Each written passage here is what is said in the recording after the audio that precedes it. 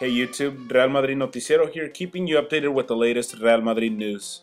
And Perez Laza, the ref that red-carded Ronaldo during the Malaga game, was asked whether it was different to drive Cristiano Ronaldo replied, "For me, number 10 of Barca is the same as number 5 of Malaga and 37 of Sevilla.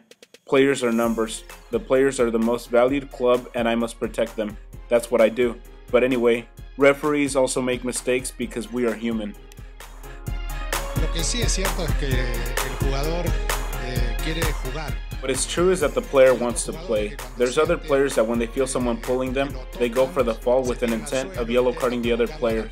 Cristiano always wants to continue to play, and for a good moment, he was simply trying to push off the Danish footballer that was pulling his shirt. Durante un buen tramo, lo que estuvo intentando es soltarse de un adversario que seguía pretendiendo frenarlo con un agarrón continuado, ¿no?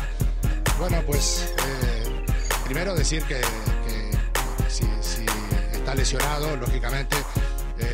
I must say that if he is injured, he deserves our complete consideration, and also that Cristiano's intentions were never to hurt him. They are to keep playing. It's the same when the ball goes out of bounds. He is always hurrying to get the ball and continue playing to participate in the game. Muy parecido a lo que le ocurre cuando la pelota se va fuera de banda. Él va inmediatamente afuera corriendo, la coge, porque quiere sacar instantáneamente, porque tiene el deseo de participar y de participar mucho en el juego. A veces al equipo no le conviene, le convendría un poco más de reposo, pero él tiene tan ansiedad por jugar que todo lo quiere hacer a máxima velocidad, ¿no? Pero bueno, no se puede. Those that try to destroy the spectacle are the ones who should be punished, not the ones that try to make a great show. If that isn't clear, then it will be too difficult to make a decision during the game. Es muy difícil hacer justicia dentro de un campo. Yo hablé con un chico que ha lesionado. I already spoke with Patrick and he told me, "I know, you don't have to say sorry because I know what your intention was.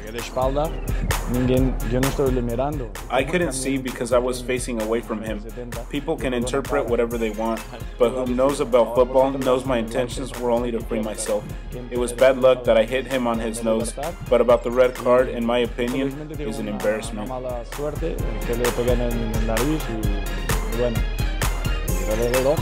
Pienso que en mi opinión es una vergüenza.